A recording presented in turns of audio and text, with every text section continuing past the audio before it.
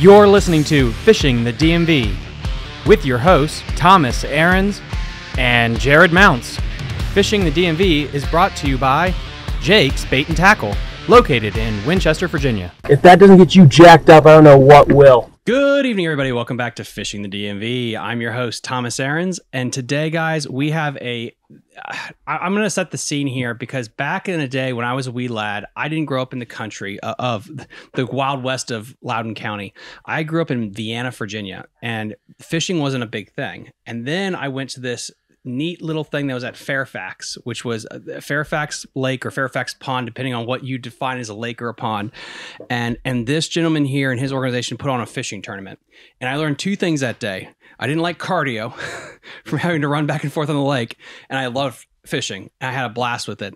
And then, jump in time to when I was old enough or crazy enough to actually drive a boat. And I joined the New Horizon Bass Club for a little bit. And his fishing reports have been a standstill. He is the godfather of the area. Charlie, I thank you so much for being here, sir. This is an honor. It's a pleasure. Reading through just a little bit of your bio and everything, I didn't know where I wanted to start. And I realized I just want to at least start from the beginning of, what got you into fishing and to tell the world exactly how you built this amazing legacy in this area. By accident, really. I was a supervisor for 7-Eleven, and as a result, I had to visit various stores every day. And in visiting one particular store in Sterling Park, the manager told me I was stressed out and I needed a hobby, that I really ought to take up fishing. So I told him, of course, that visiting the stores every day, I couldn't get off work. Well, as he said, anytime you do get off work, I'll be happy to take you fishing. Well, Rufus was at that time probably in his early 70s. Been fishing all his life from the back hills of West Virginia, one leg shorter than the other. But as luck would have it, I managed to get off on Memorial Day weekends, spent Saturday and Sunday with the family, and Rufus took me fishing on Monday. Took me down to a little tidal creek off the lower Potomac. We wrestled his 14-foot John boat off the top of his truck, down a 12-foot embankment to the base, put all the gear in the boat, and then he pulled out an umbrella net and proceeded to teach me how to catch minnows. He unfurled the umbrella net. Then he took his rod and put a spinner on it, cast out next to a bridge piling, and caught a small white perch. Took his filleting knife and scored both sides of the perch, put it back on the hook, threw it back out to the bridge piling, and very gently brought it in with a crab following it. Wow. Told me to net the crab. So I netted the crab. He put it in the middle of the net, smashed it with a rock, picked up the pole attached to the net, and dropped the net next to the pilings. 5 minutes later, he had 200 minnows in the net. Wow. Which we dumped into the minnow bucket, put it in the boat, and off we went paddling the 3 miles back to where we had to go. And the creek was so shallow that you had to go in on the high tide and come out on the high tide, because there was a flat that was totally out of the water in between. But we got back there and we were fishing strictly with the minnows under a bobber. And we caught, between the two of us, we caught over 100 fish that day. White, yellow perch, pickerel, bluegill, crappie, and one bass. Wow. The last fish of the day. I was not impressed with the whole day. I mean, today, this would have been the greatest day of my life, because we had 9 citation yellow perch. That's over 2 pounds. Wow. We had probably 15 white perch over 1 pound citations. We had a number of crappie over a pound, bluegill to 3/4 of a pound. All the pickerel were hammer handles. But the last fish of the day, he asked me to cast under the single dock in the back of the creek. And I cast under there and caught a 1.5 pound bass. And that bass pulled enough to get my interest to come back another day. Probably 2 or 3 weeks later, we went back again. And in the meantime, like every other budding fisherman, I went into the local sports store and bought a 6-foot spinning rod, and a Mitchell 300 reel, a spool of line, and some lures. When we got back out there this time, he decided to fish artificials along a marsh grass bank, and I was throwing a Mepps black spinner, Black Fury. After, I don't know, 5 minutes or so of casting, I'm impatient. What am I doing wrong? And Rufus says, slow it down just a little bit. And within 15 seconds of casting and retrieving it a little bit slower, my rod tip was on the other side of the boat underneath it, with a fish just pulling as hard as he could. My reaction was, Rufus, what in the hell has got hold of me? And it was a citation pickerel. I have no idea how heavy it was, but that fish turned me on for life. It's crazy that we all have a memory of that one fish that we can trace back to and be like, that is the one that just got me hooked. Absolutely. And for you, like what it did, and we're going to get into it here, but like, it's crazy to think now what that fish did and what's going on now. Like, so from that one fish, like, I mean, how did you get into the bass fishing part of things, and how did that evolve and grow? Actually, Rufus continued my education by taking me to a local creek and fishing live minnows for crappie. Well, sometimes the crappie were a little bit too slow to bite, and the smallmouth and largemouth grabbed it and said, well, I was all in favor of that, but I didn't concentrate on that. I kept fishing with Rufus, period. And then I decided that I'd branch out and started fishing the DC sector. I'd take my little 14-foot John boat that I bought down to the foot of one of the main streets in Alexandria beyond the roller rink that was capped at the edge of the river. Okay, I know the general And area. I'd drop it in the water right there, and I had a 5-horsepower outboard and ran it up to the Alexandria power plant, where I decided to fish for white perch and catfish. And based on my success there with catfish, I decided to be a catfish guide. Really? And I was very lucky in the fact that I could pretty much guarantee clients 100-pound plus of catfish any day. So that's fun, because I've had on David Sikorsky, who's run the Chesapeake Bay Association, and they talked about how like the blue cats have been crazy. So like the blue catfish issue that's happening right now. Blue cats were not in the river at the time. This was all channels.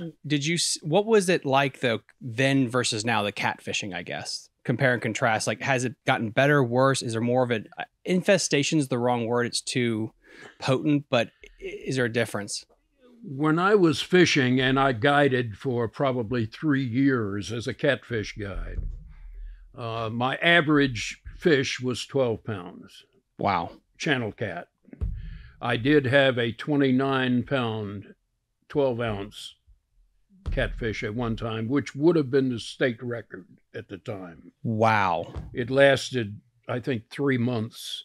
Really? When somebody caught one just over 30 pounds, a woman.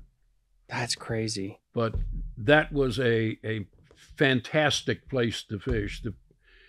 The discharge from the power plant, warm water discharge, as it came out into the river, the current would take it downstream, and you'd fish in the mixing where the warm and the cold water was.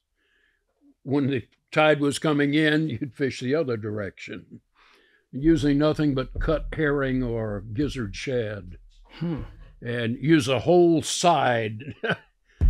I was out there one day catfishing with a couple of clients, and there was a guy out there that I'd seen many times out there in a lapstrake boat with a leaping striper on the side of it. And he came up to my boat one day, and I said, hello, what can I do for you? He says, really, I ought to hit you. I said, why? He says, I'm sitting out here catching catfish all day long, a pound and a half, maybe 2 pounds, and I sit there and watch you catching them 12, 14, 15 pounds all the time. I said, and let me tell you, you're fishing shrimp or chicken livers or night crawlers. He says, how did you know? I said, the size of the fish. If you want to catch big catfish, you've got to use big baits. I'm using the whole side of a gizzard shad or a herring on a 5/0 hook on a bottom rig. And that's what produces them. Are there still a healthy population of channel catfish? Because at least on social media, I see a lot of blue catfish now, but I've actually never heard people talk about the channel catfish population. There's still a population of channel catfish in the river, as is there a population of flathead catfish. Really? Yes. I didn't know However, that. Huh. It's nowhere near what it used to be. Yeah. The blue cats are edging them out. That's interesting. The most interesting analogy I heard from it is like feral pigs, the blue cats, where it's just like they breed so rapidly. Exactly. And they expand everywhere. Exactly. My partner and I were fishing in one of the lower creeks below Mattawoman last year or year before, I've forgotten which, when we actually looked down and saw the whole bottom of the creek moving. Wow. It was That's as big as this whole shop was solid blue cats. That's insane. All of them ranging from probably 1.5 pounds up to 3-4 pounds. Can you tell a difference in how the river has changed over the years? Since Absolutely. What are you seeing? When I started fishing the river, there was no grass. We started fishing and learned to fish structure fishing. We were fishing drop-offs and points and rocks and any kind of hard surface or bottom contours. As soon as the grass came, it completely changed the complexion of the river. In a lot of cases, it got a whole lot better. In a lot of other cases, it got a whole lot worse. What do you mean? Well, our standard structure spots got grassed in. Okay, gotcha. And the fish are no longer there. Yeah. They were spawning areas that the fish can't spawn because the grass is too thick. Mm-hmm. Basically, that's the things that get worse. The better things is places where you had an awful lot of small or medium-sized fish. Because there was no grass, it didn't attract any bait. So the fish weren't there. No reason for them to come in. Some things got better, some things got worse. Well, how's the water quality been? How has the water quality been over the years? Has the water quality improved? It has not changed that much. You hear a lot of touting that it's gotten better. Yeah. Because of the sewerage facilities. If you go into Oxen Cove in the back of the city, you still see an acre of trash floating on the surface where people are just throwing it in the water. Mm-hmm. And it's the things that you see are just absolutely shocking. Yeah, it's crazy though to think that we have such a beautiful fishery next to one of the absolute meccas of the world, because like you usually don't compare and contrast like wildlife and nature with basically downtown DC and dead bodies and things like that. Right. But they somehow actually work here. Because I remember some of the best days I've ever had was fishing in DC, especially in the winter times, Blue Plains, places like that. And the fact that it's producing now is absolutely insane when there's probably more pressure on the water because of COVID and it brings people outside. Right. You speak of dead bodies. A good friend of mine was a gentleman named Fletcher. I'm sure you've heard of Fletcher's Boathouse. Mm-hmm. He was a volunteer with the DC Fire and Rescue. He was the one who went down into the 90-foot hole off Three Sisters Islands to recover the bodies of people who had fallen in at Chain Bridge. Wow. And drowned and ended up on the bottom in that hole. Incidentally, one of my best catfish holes. Not because of the bodies, but no, it's just chumming the water. That's because of the drop off. That's I crazy. caught many a fish out there.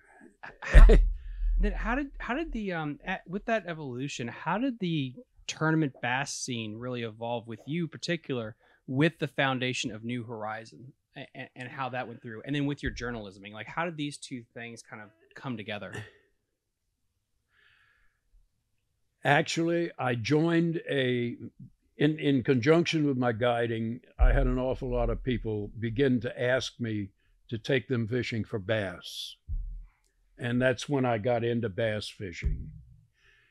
And I joined a bass club, Northern Virginia Bassmasters. And after about 3 months, I decided I have really made a mistake here because of, number one, everybody in the club was rich except me. The competition was so fierce that one of my partners, who happened at the time to be the office manager for the White House, I was paired for a tournament. And on the way down to fish the tournament, we stopped at a tackle shop in Richmond, and he bought every single bumblebee spinnerbait they had in stock. Wow, that is throwback. Wow. Close to $300 worth. Back in 1979. And I asked him, I said, do you need all those spinnerbaits? He says, no, but nobody else is going to fish them either. It's like some things never change. Yeah. Well, that's one thing. Secondly, the dues for the club were $35 a month. Wow. And the club rented a cabin at Lake Gaston that members were free to use anytime. All of them had boats. All of them.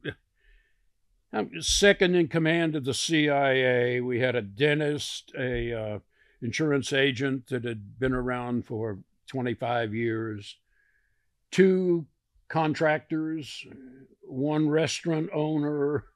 I mean, these people were totally out of my league. And as a result, my nephew and I quit the club immediately. But all of a sudden, I keep getting people asking, why is there no club in Herndon? Well, one of them was so insistent that I said, well, hell, let's start one. So I held a meeting at the local Methodist church, and we had like 25 people show up. Wow. To form a club. And what was Herndon like? So I can't fathom, like when I grew up in Vienna, I was blessed because we had one of the only parcels that had like 1.5 acres of land. I can't imagine though, and that was like in the early 2000s. What was Herndon like? Was it as big as it is now with all the buildings and everything, or was it? No. Really? It expanded like everything else. Yeah. When I moved to Herndon in 64, the population was 4,000. Oh my gosh. That's The town had a police chief. That's it, just a police chief, no officers. that's crazy. It was just a wonderful place to live. But over time, it just kept growing and growing and growing. And of course, the people who were born and raised in Herndon were pretty much a clique. And if you were a newcomer, you weren't in the clique. You were an outsider, and you stayed an outsider. Mm-hmm. It didn't change.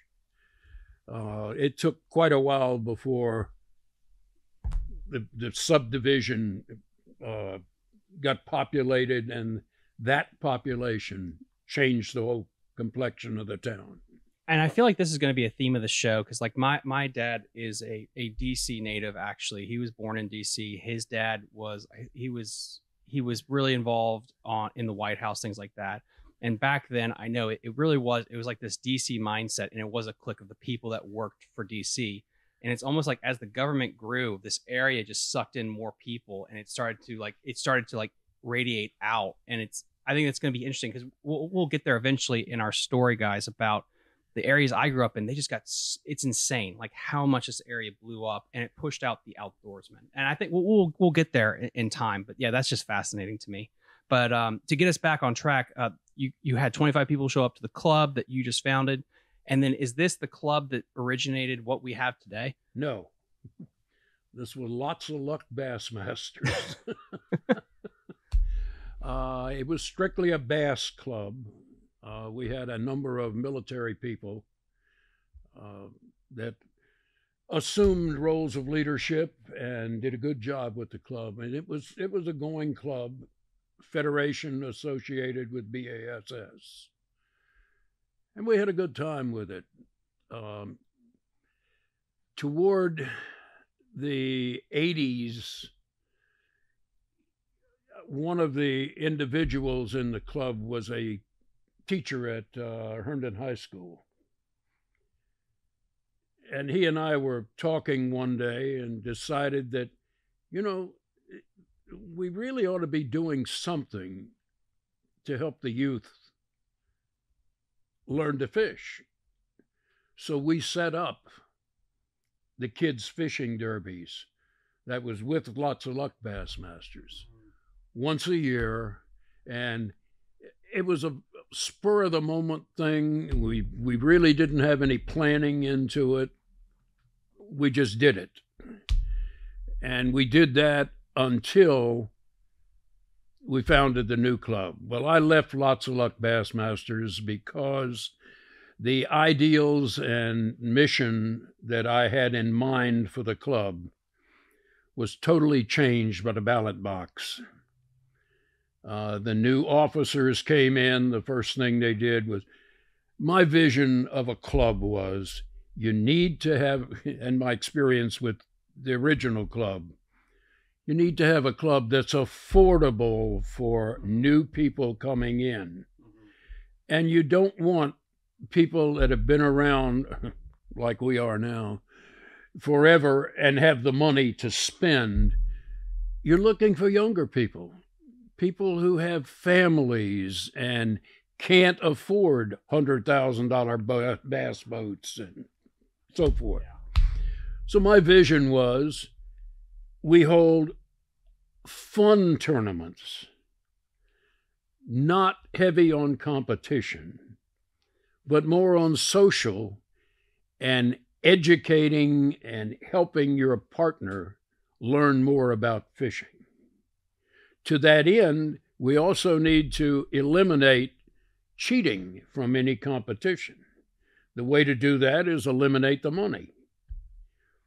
So instead of $100 tournament fees, let's do $10 entry fees, $10 per tournament. And of course, we have to have operating money for the club, so let's keep our annual dues at a reasonable rate. We set it at $35. At the time, we were mailing out our newsletters, so we had a lot of money for postage, that sort of thing. And then we only returned half of the money as payback. And then we set aside 30% for donation to charity, giving back to the community. And that's a fishing charity of some kind. Well, that went by the board because the first thing the new officers did was jack the tournament fees from $10 to $100. And instead of sharing expenses between the non-boater and the boater, it was if the boater's boat had 50 horsepower or more as a motor, the non-boater had to pay him $75 in order to ride. If the motor was 50 horsepower or less, then it was a $50 fee. Well, this right off the bat puts everybody out. If a non-boater wants to learn to fish, he comes in, it's going to cost him $150. And with that kind of money, nobody's going to help anybody else. So I decided that's it. The final straw was we fished a tournament on the Chickahominy River. And I was flipping cypress trees on the lower end of the river. The water was 2 feet deep around the trees. And I'm just flipping. Well, you don't sit there and flip one tree all day. There's a whole grove, and you move from tree to tree to tree. I would start the outboard, put it in gear, idling from one tree to the next. And someone reported me because I did not have my life jacket on when I was idling from one tree to the next in 2 feet of water. Oh my gosh. The member who reported me is one that I brought into the club, taught him how to fish, and was finished right behind me in second place in that particular tournament. And I said, that's it. This isn't fun anymore. So I quit. Wow. I decided I'm not going to fish club tournaments. I can find plenty of people to fish with, so I'll just fish for fun. Well, I had a good friend over a 5 or 6 year period, kept begging me to join Red-Eyed Bass Masters in Vienna. Been around a long time, and he assured me that everything was different there. Well, I joined it for a year, and it wasn't any different. And we fished a tournament out of Hopewell on the James River. And I had a gentleman named Lou Sullivan who taught Roland Martin how to fish. Wow. Back when Roland lived in Laurel, Maryland. He was in the boat that day along with a Fairfax County police officer. And we ran down the James to a tidal creek I knew and fished marsh grass banks. And all three of us had limits. We had a decent day, but it was average for that body of water. We came back for weigh-in, and I was getting the boat ready to come back up the road, and they had set up the weigh station, and one of the members came up and said, "Charlie, you better get your fish up there." I'm sorry. First he asked how you did, and I said, "Oh, we all got limits." He says, "Oh, well, you better get your fish up there because they're getting ready to shut down the the weigh station. I said, I'm probably not even going to weigh in. I'm just going to keep. He says, oh, yeah, sure. You got a limit. Uh-huh. I know. Well, I said, okay, let's see. And I got my fish out, got Mo's fish out, got Lou's fish out, took them up to the scales, and we finished 1, 2, 3. Fourth place was 2 fish. Wow. There were like 12 or 15 people fished. That's And I insane. said, you know, this kind of attitude I don't need, and quit that club.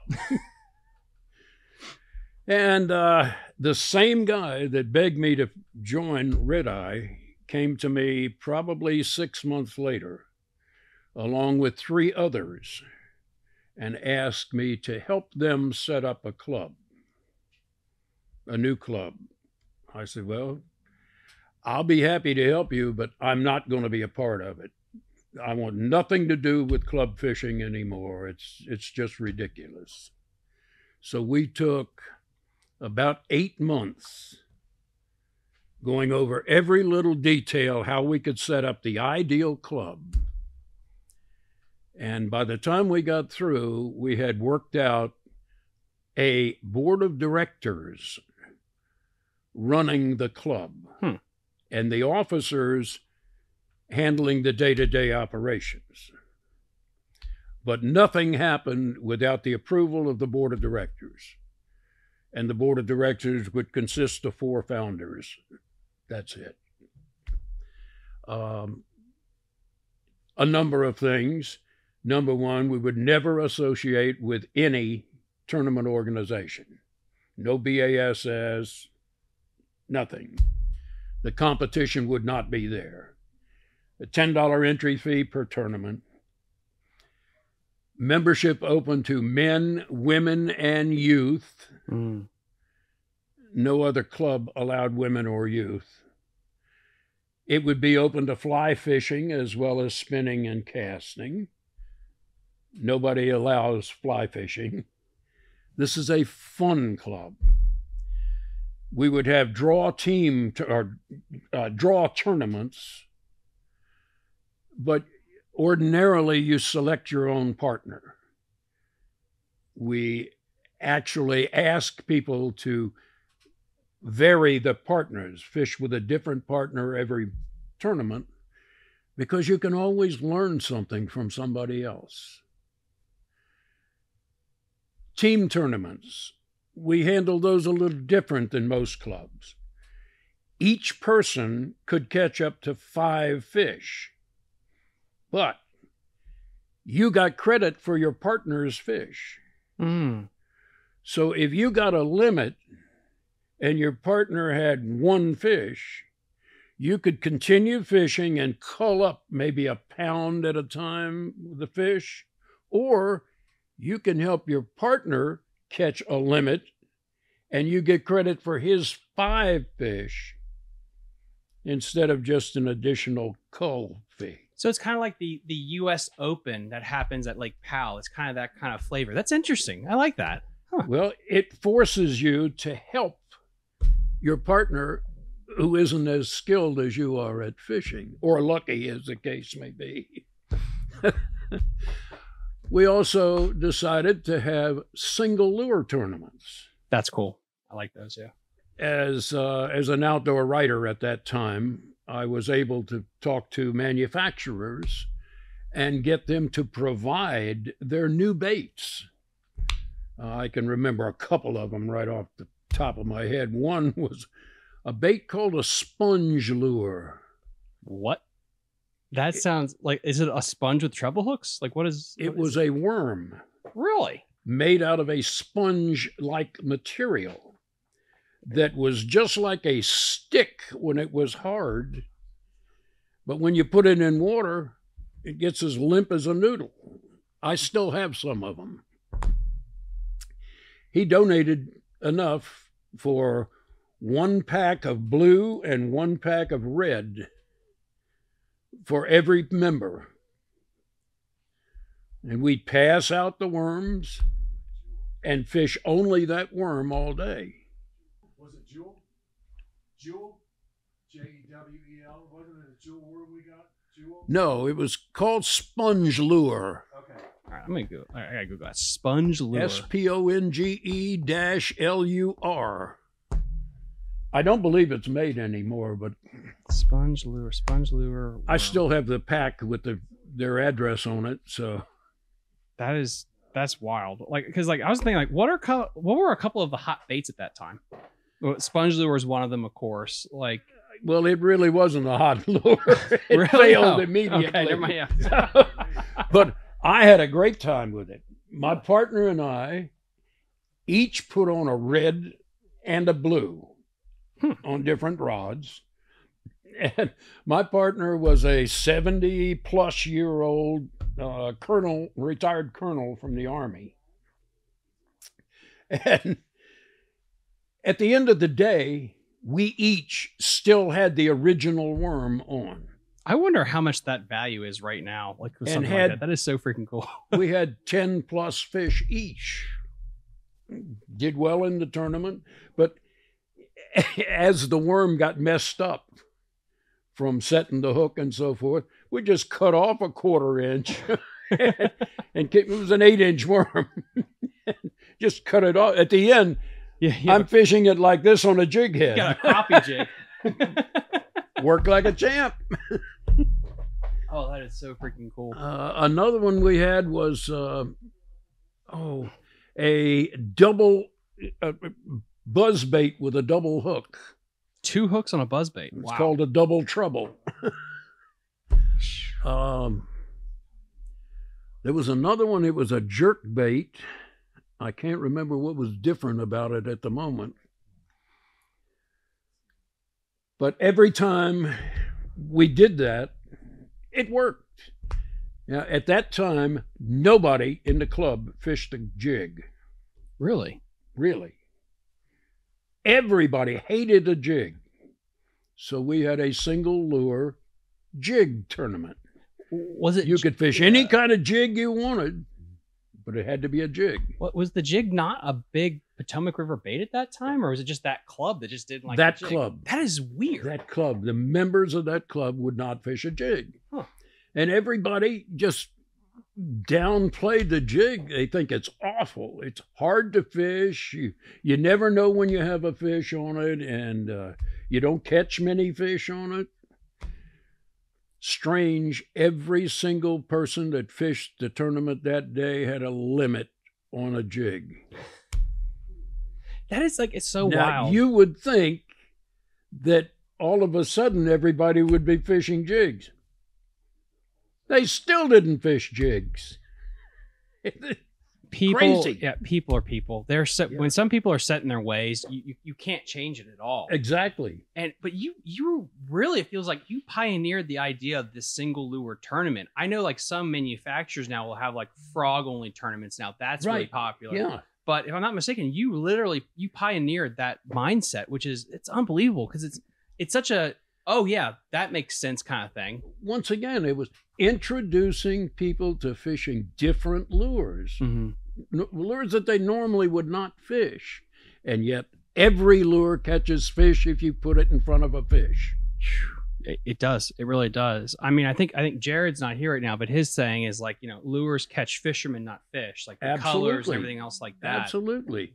How many times have you heard of a kid catching a fish on a Zebco rod with a hot dog? Too many times for how much I spend on tackle. Or a little piece of red ribbon. Fish will eat what's in front. And the proof is in the pudding from biologists. When they open the bellies of fish, they find wood, they find glass, they find everything in their bellies. No, like they're not as smart as we. What? Well, his friend was telling me about how you took him fishing and only used gold hooks with no bait. What's that? He said you took him fishing and made him use only gold hooks. During the shad. Oh, yes, yes. We took the fish, and I asked you what bait we were going to use. You're like, we're not using a bait. Right. Are the shad run big on the Potomac River? Are the shad runs a big thing on the Potomac River? Yes. Fantastic. Due totally to John Odenkirk. He's my cousin. Hmm? He's my cousin. Is that right? Wonderful. Gary's my cousin. He is the greatest guy in the world. He is really great. Sorry, Um, I'm like jumping in. No, you're Yeah. fine. You're fine. That's the point of this stuff.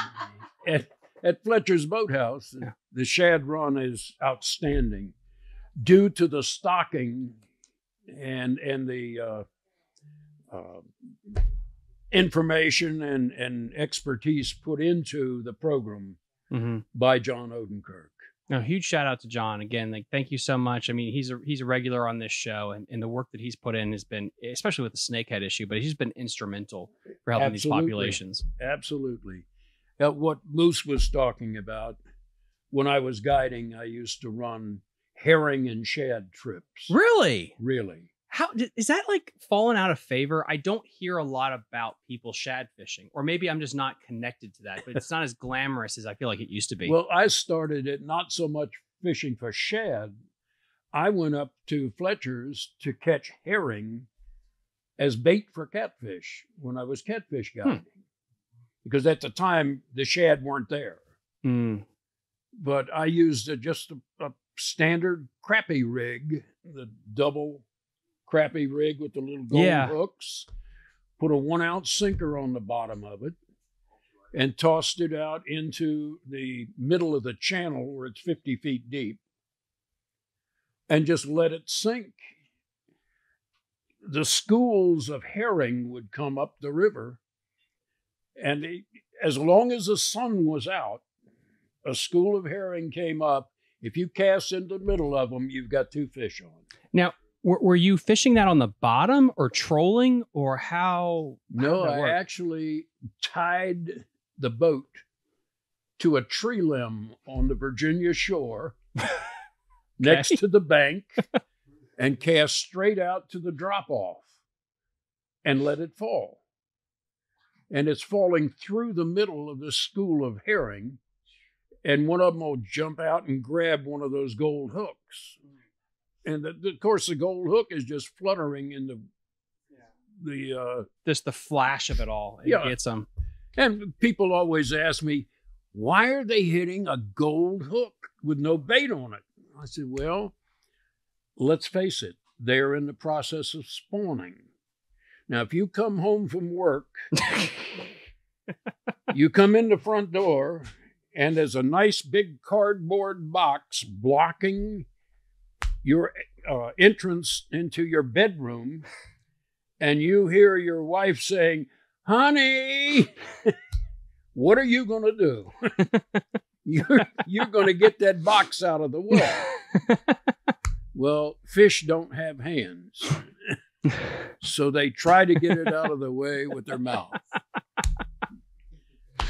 And if you leave that fish fighting in the water instead of landing him immediately, the second hook will attract the second fish.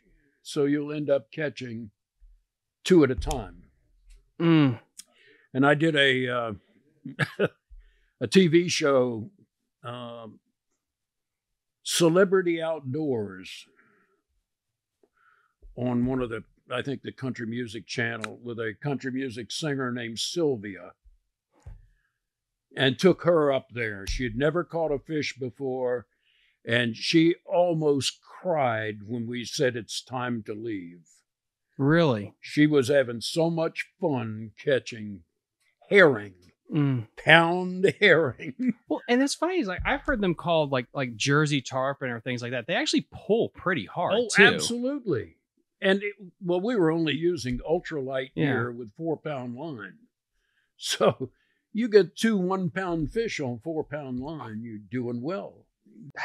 Gosh, Jenny, we gotta do more about that, because like that is an old school thing about fishing the herring runs and stuff. But that used to be a lot of fun in these areas to do. And this time of year, Really? Yeah, they say there's like a certain time of year that they would just take nets out there. Herring run. Yeah. Dogwood, So yeah. the dogwood bloom, and they would take big nets out, and they would that's when they would catch all their fish for the year. And back in the old days. I'm making a note of that. yeah, right. That'd be I fun. learned that on a tour with my 7th grader. Yeah, that's something. Yeah, Yeah, George Washington was big in shad. Yeah, there's a plaque out there on the river. Rumor has it that shad is what got them through at Valley Forge. Honestly, I think it was the Delaware River, but it was the shad run that helped them survive Yes, Valley there is Forge. big shad run on the Delaware. Yeah. The Rappahannock at Fredericksburg is dynamite in the spring for the shad rod. Really? Yeah, you got fly fishermen and waders out in the river just below the Route 1 bridge. You just catch shad the entire run, both hickory and American. Mm-hmm. That's so cool. That is so cool. Jenny, are you bugging out? I was going to. Do you think you'll be still here by 4? Probably. Is that okay?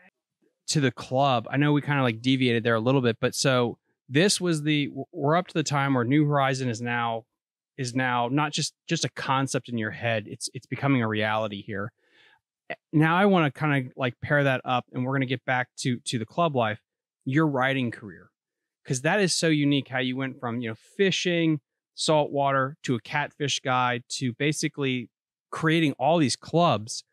How did writing these reports, how did that get involved? Well, when I started guiding for bass, I had one particular individual ask me to take him smallmouth fishing on the upper Potomac. And I had a John boat, so I took him up there, smallmouth fishing. And in the process, people saw me, and one of them being Charlie Taylor of the Washington Redskins. Really? Really. And he spread my name around a little bit as someone who could put them on fish on the upper Potomac. And I started getting gigs fishing for smallmouth. And that made me go out and buy a bigger boat and a bigger trolling motor and so forth. Mm. And I fished up there. Well, I had one particular individual call me and ask me if I would take him out. And I said, sure, why not? And he said, well, I'm 92 years old. I said, why would that make a difference? Really? Can you get in a boat? Yeah. He says, with help. I said, no problem. Can you sit in a boat and fish? He said, yes. I said, do you understand that we're an hour from the closest hospital? He said, yes. I said, if those conditions are to your liking, no problem. We can go fishing. Well, I later found out that he was the father of one of the Fairfax County Board of Supervisors. Really? Really? Wow. He was also the president of the Outdoor Writers Association of America. That is so fascinating. Just the right place at the right time. Honestly, everything led up to that. Well, to be able to have those connections. This is really a beautiful story, though. I took him out and took him to one of my best spots, and he pulled out a fly rod. And I looked at that fly rod. It was split bamboo. The guides were taped on with electrical tape. Wow. I mean, this fly rod looked like it had been used well and hard and beat up something awful. But he threaded the fly line and made a cast, and I knew I was in the presence of an expert. Bamboo too. That is classical old school fly rod stuff there. And wow. the rod tube was leather. Wow. His tackle bag was leather. He made probably 5 or 6 casts, caught fish on half of them, and within 20 minutes or so, he had a 3.5-pound largemouth in the boat. Wow. He said, Charlie, are there any largemouth in this river? I said, yes, there are. He said, do you think we could catch one? I said, sure. So we were above White's Ferry. Okay. We're drifting down the river, go beyond White's Ferry, and just below, there's a division in the river. And right at the mouth of it, there's a big bunch of pads, lily pads. I said, we normally can get a 4, maybe a 5 out of these pads. On about his 5th cast, He had a 4.5-pound largemouth. And he fought that just beautifully. He said, Charlie, first of all, I want to thank you for the day. And along the shore, as you go from where we were at Dickerson Power Plant, all the way back down drifting, there's nothing but farms on the Virginia shore and the Black Angus cattle in there. He said, those full-bodied black deer over there. And he started giving me a hard time the whole time because the wind started blowing and I was having difficulty controlling the boat, high sides and so forth. But he rode me bad about not being able to drive. He'd have to get a better chauffeur. He was just a fun, delightful guy to be with. At the end of the trip, he wanted to leave then. And I said, well, you know, we haven't been out but a couple of hours. He said, Charlie, I love to get out. He says, but I can't stay out long. I said, that's perfectly fine, no problem. And I took him back. He said, have you ever thought about being a writer? I said, no. He said, your storytelling deserves other people to hear it. And did you have any, like, was this literally the first time you thought about writing, or did you ever like dabble in it before this moment in your life? Did you write at all? No. Okay. No. He told me, he said, I said, I can't write anything. I don't know how to write. He said, Charlie, it's so easy. Do you have a typewriter? I said, yes. He said, do you type? I said, yes. He said, if you make like that typewriter is a person and tell them the story just as if you told it to me on the back of the boat, you're writing. That's all you need to do. And that's when I started. If I told the story to the typewriter. There is no way I could do that without spell check. My God, I would be screwed. Well, oh man, what the difficult parts of it were keeping it within a reasonable length because I had a mandate from the newspaper that it could only be 200 words. 200 words? No, that isn't right. It's like No. 2 to 400, 2 to 500. I had a specific length. The column could be a specific length, and I had to keep it within that. And he wrote the first column introducing me as the new outdoor writer and that I would be covering this, and this in weekly installments every week. So look for his column here. And took that to the local newspaper, and the sports editor said, I'd love to have it. And he published it every week. He did a great job. And it just expanded from there because readers called in and said, we enjoy the fishing column, but is it possible to get a fishing report? So that's when I started making up the fishing report and do a column and the fishing report. And then it got to the point where they didn't have enough space as I expanded the fishing report from Northern Virginia to the entire state of Virginia, and then added the Chesapeake Bay, and then Maryland.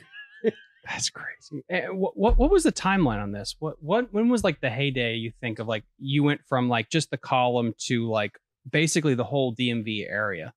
Like, was that like a 1 year, like year one, you just did the column and then year two, you expanded it? Basically, no, it was about 2 years. I did the column only. Okay. And then the fishing report went on until I think 2020 was 2020. Yeah. Was when I quit doing the fishing. Well, the owner of the newspaper decided that people in Northern Virginia did not fish or hunt. Therefore, he put the damper on all fishing and hunting columns in favor of horse columns. How much has the culture changed? How much has the culture changed in this area from, I guess, from then till now? Because we talked about this a little bit, guys, before we started recording, where I grew up in Vienna and then I moved to Western Loudoun. I actually grew up on the shores of Sleeter's Lake in Percival. And I remember when there was no houses around Sleeter's and we would go swim there in the summertime. When I was in high school, we took a little aluminum boat out there, and now it's houses. Everywhere you can see is houses. And I used to hunt around my house, and now that's a vineyard. And it's insane that so many people that are here now, they didn't even grow up in Northern Virginia. It's their transplants. And that's because of the government growing so much and it being the big basket. Are you seeing that culture shift? Absolutely. Completely. What do they call them? Uppies? Uppies. Upwardly mobile. People that are coming in are working for the defense contractors, the government. It's just expanded so rapidly. My father used to work for the Department of Agriculture back when I was born in Washington, D.C. Wow. Georgetown University Hospital. We lived at the time over in Riverdale, Maryland. And after the war, well, it wasn't even after the war, it was before the war, we moved to Alexandria. We lasted there less than a year and then moved to 1943. We moved to Jefferson Village in Falls Church, right off Route 50. As a matter of fact, Route 50 was completed 1 month before we moved in August of 1943. And at that time,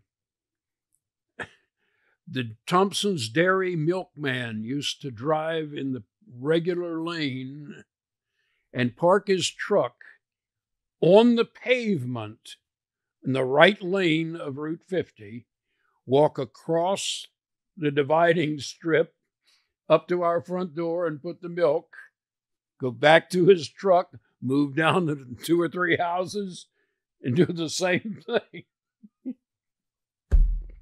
I was commenting to my friend who came out with me today that when I was growing up, as late as 14 years of age, 15, 16, the closest swimming pool to us, public swimming pool, was in Middleburg. And we used to drive from our house in Jefferson Village out Route 50 all the way to Middleburg.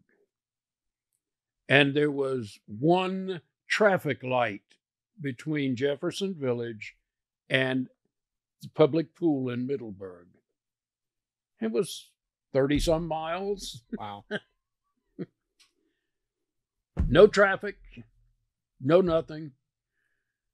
And now to get to the river, it might take 2 hours and it's sitting in bumper to bumper traffic just to get there. Right. It's just insane. And it shows you that I don't want to call it, maybe it's not ignorance is the right word, where you have people that didn't grow up with the outdoor lifestyle and then just assuming because their bubble of people don't like fishing or hunting or they don't know people. Right. Therefore, nobody in the world likes to do it. And that's just such a shame. I mean, it really is. You were mentioning the subdivision. When I moved to Herndon, Sterling Park did not exist. Really? They were building it.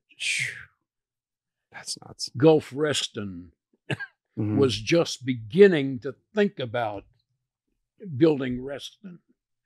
And Reston now has over 100,000 people. Yeah. And Sterling Easily. Park is in the 30,000 range. And Ashburn is now over 80,000 people. Ashburn is insane. Just there's not even like, it's not even nice to look at the buildings. They're carbon copies built on each other. And it's just, there's too many houses and not enough outdoor stuff. And you know, it's so weird because like, I mean, I grew up listening, like reading your report, especially on like the Upper Potomac and like the Dickerson power plant when it was running and that whole area. And then again, like the whole White's Ferry thing. I remember taking our boat and we'd use the ferry to get to the Maryland side to launch and to fish that area. And I mean, that's crazy because that's not even available anymore. That's crazy. Like how much things have changed in such a short period of time. I mean, absolutely crazy. Like, so how did you, and I think we talked about this before we started, guys, and we'll mention it now. Like when you did your fishing report, it was very unique. And the one thing you mentioned was how you got your information from the local individuals. How did that start where it was like, this is how I'm going to do it? And then how did you get people to want to join you? Well, I used to read the fishing reports put out by a gentleman whose name escapes me at the moment in the Washington Post and the Evening Star newspapers. And I would read their reports and compare it to my experience on the same bodies of water for that period of time and say, where in the hell is he getting his information? This is absolute ridiculous. So I determined that when I did the report, and I started out in Northern Virginia only on those bodies of water that I was fishing. So the report was from me. Well, as I went around to the various bodies of water, I made friends, talked to different anglers. I was looking for those anglers who would fish that body of water 2 to 3 times a week and would give me information on exactly what they did. And I was interested in those anglers because those are the guys who are out there all the time, and they really don't care whether there's anybody else coming in to fish or not. In fact, they would prefer it if you didn't come down there, leaving the water and the fish to them. Where I noticed that in these fishing reports from other publications, I find lures that they tout are lures that somebody that's got a stockpiled in their tackle shop that they couldn't sell. Yeah. And you never heard a bad report from a guide. The fishing is always great. Well, the fishing is not always great. The fishing varies. It's up and down. So my intention was to find people who fish 2 to 3 times a week and would tell me the honest truth one way or another. And many, many times I've published, don't bother this body of water until next week.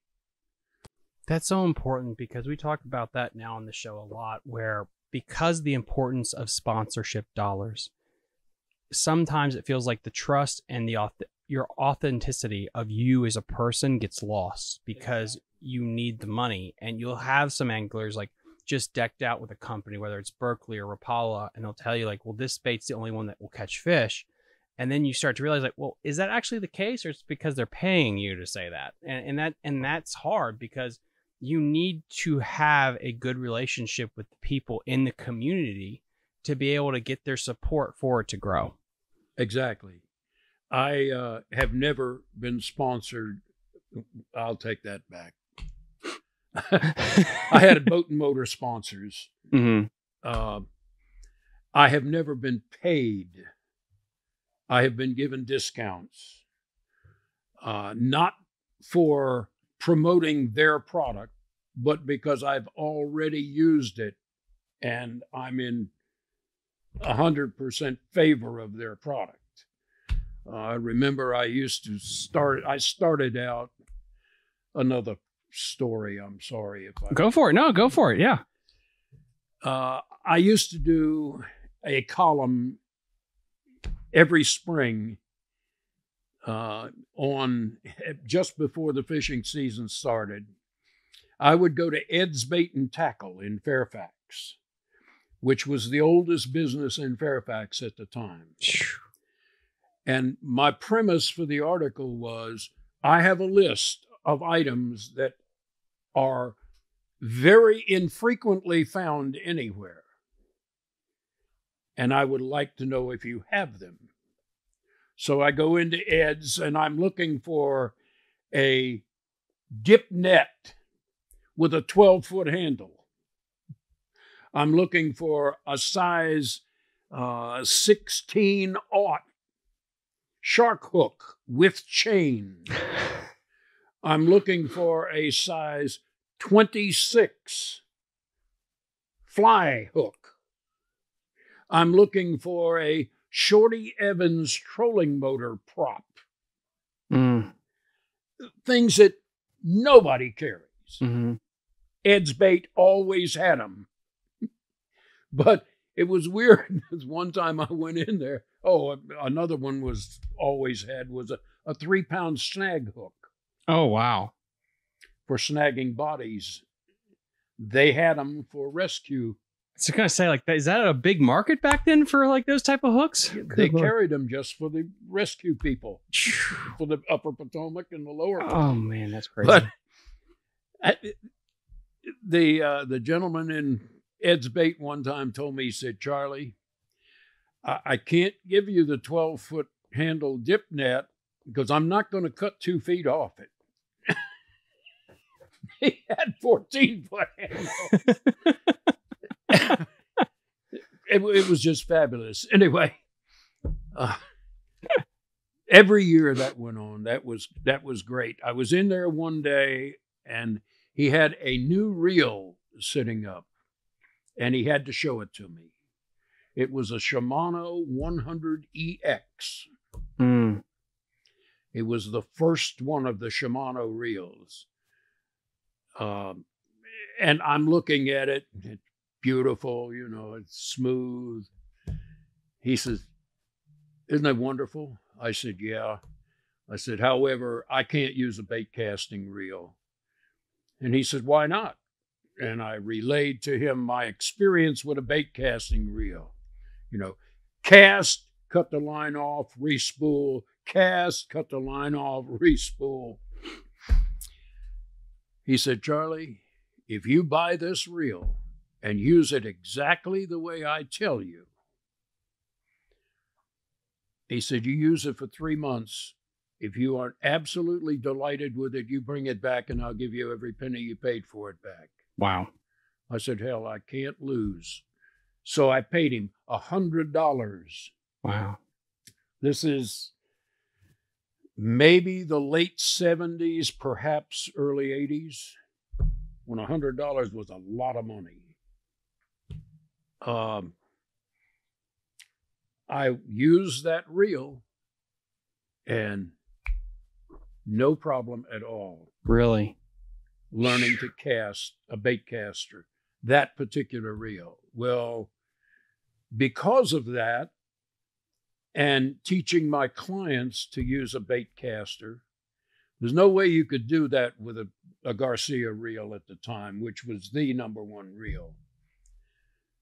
But the cast controls and so forth on the Shimano were such that it made it easy to do the way he taught me to use it. So I taught my clients. And within an hour, I could teach a client to cast well enough to catch fish that day. I amassed, I think I had 15 of them at one time. But I was at the Classic Outdoor Show in Richmond. I believe it was 1988. And I talked to Gary Shimano, who was the head of Shimano American, and asked him for a discount, a guide's discount on these reels because they were so expensive. Mm-hmm. And every one of my clients used my equipment. Other guides told me, don't do that. Let them use their own. They'll break yours. Well, I wanted people to catch fish. Mm-hmm. So they used my equipment. And I told him, I said, I probably sell 100 to 150 of your reels every year just from teaching them to cast with your reels. He said, Charlie, we don't give discounts to anybody because we don't need you. Really? I said, you know, the people at ABU Garcia right across the hall have offered me 12 combos a year if I'll allow my clients to use them. He says, well, you better go over there and take them up on it because you ain't getting anything from us. Is there... And I said, there will never be a time I will ever put a finger on a Shimano piece of equipment again. And I sold every one of those reels, rods, and went with ABU Garcia and stayed with them until Lew's came out with much better equipment, and I use nothing but Lew's now. How has the culture in the business side of the industry changed? And that's a great, I guess, segue into that, where going from then to now, do you see like there's a disconnect from the business side of things? And are things run now like Shimano was back then, or are things run more like Arbu Garcia is run? It's 50-50. There are certain companies that will give you a discount if you are providing a service for them. And that's the big thing. Mm-hmm. You have to be promoting their product. People raise heck about Roland Martin because he'll tout 5 different products before he says hello. Yeah. That's what he has to do to get those products. I don't ask for discounts from companies that I don't use their products. If you have a product coming on the market, I'll be happy to test it, and I pay full price for testing it. I can remember needing a rain suit, so I called up Cabela's, and I said, I've heard such great things about the guides Mm-hmm. suits, and they were running $600 at the time. And I said, I think it's about time I try one. He says, what size are you? And I gave him my size, and he sent it out to me. And I used it for, I guess, 3 months. And I called him back up, and I said, I love it. It's time to pay for it. And I paid for it, full price. No problem. Loved it. Doug Hannon came out with a reel. I've forgotten the name of it, but it had a ridged rim around the spool top. And it was built to eliminate loops in a spinning reel. And it did the job beautifully. But I called the number that was provided in Fishing Tackle Retailer. Not in the world expecting Doug Hannon to answer, but he did. Wow. The fishing professor That's so answered crazy. the phone himself. And I talked to him about the reel. He said, try to let me send you one. You're not going to believe it until you use it. So I gave him my address, and he sent me one. I used it, called him back up and said, send me, I think it was 6 more in various sizes. And I paid full price for them because I love the reels. Now, by the same token, in Lew's sent me a letter offering a discount. Wow. Because I sell so many of their products. But everybody that fishes with me uses my equipment. And I don't promote anything I don't love. So, guys, what I'm thinking here is we're going to take a bathroom break, and then I can tell you, I've seen Charlie set a hook on a 5-pound bass sound asleep. Oh. I remember that story. all right, Char. Yeah, let's hear that one. I can also. I don't know it. know it. I don't know what he's talking We about. were on the Chickahominy fishing Limit Creek, and you were sound asleep with the trolling motor. Ah, okay. Yeah. I used to work for 7-Eleven. I retired from 7-Eleven back in 70, whatever. And I used to work maybe 16, 18, 20 hours a day. And fishing the Chickahominy, you're talking about a 3-hour drive down there. So I work, my normal shift, 16 hours, and then get in the truck and drive 3 hours to the Chickahominy, and no sleep. We're down on a little place called Limit Creek. That's not the official name. That's your name. That's my name. It has no name on the map. It's sand and a little water. Yeah, I am quite frequently accused of fishing damp sand. Not a deep water fisherman. But I'm on the trolling motor, just drifting back this creek, following the creek channel, and I went to sleep standing up. All I'm doing is, this is the greatest fishing method in the world, because you have a Sleep trolling? a marsh. What's that? Sleep trolling? No. You have a marsh grass bank, Yeah. and the little indentation in the grass. You drop a plastic worm in there, let it fall to the bottom, and then you pull it off a drop, and the drop is only 1 foot, and you watch your line, and the line starts moving, and you pick the fish up and drop him in the boat, and that's all there is to it. Well, that particular creek, here again, you think I'm crazy, but if you can smell the paper factory from Hopewell while you're fishing this creek, you're going to have a great day. Really? 25 fish over 2 pounds average. If you can't smell the paper factory, get out. Really? That is so interesting. Yes.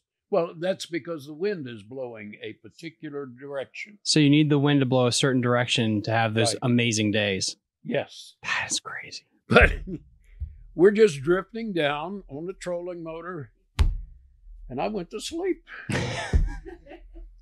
And the fish woke me up. Didn't get my rod because I keep like that. And it works. But you talk about a tournament of that kind. I had a better one on Lake Anna. The day before the tournament, my outboard caught fire. Evinrude was having a problem with their outboards. So I couldn't get it fixed overnight. So the next morning we went out of the marina, High Point Marina, and I just dropped the trolling motor and went right straight across, and I'm fishing the riprap on the bridge, Okay. 208 bridge, where the creek channel, the old river channel, comes up right up next to it and goes back out. And once again, I'd been working and so forth, had no sleep the night before, and the weather was just gorgeous. It was beautiful, sunshine, nice gentle breeze. It was ideal for sleeping. And I'm sitting on the front of the boat. Fishing a jig. Fishing a jig. Threw the jig out, walked it down the channel, and I went to sleep. And the fish woke me up, and I put him in the boat and went back to doing the same thing. And the second one woke me up, and the third one woke me up, and the fourth one woke me up. You have to sell a special, like, I don't know, Tempur-Pedic pillow to advertise this technique. I'm sorry. You need to sell some specific technique stuff, like a pillow or something for this, for the avid angler. Oh, my goodness. We also won the tournament that day. Really? You won the Hey, Your sleeping technique. I told you, luck has a lot to do with it. And skill. It takes a lot of skill to be in the right place. Now, you were talking about getting in this box? Yeah, let's get in that box. Okay. Remember I told you I keep a thing of notes when I'm watching your Yes. podcast? Yes, I remember. You had 3 guys on here, guides. And I was listening to all of them. They were all on smallmouth waters. And it occurred to me, the Upper Potomac, one of them mentioned gold baits. Yeah. Well, before I get into that, let's do that. When I was guiding, I used basically 2 baits, just 2. My clients used 2 baits. This is one of them in a smaller size. This is a Bagley Diving Bee 1.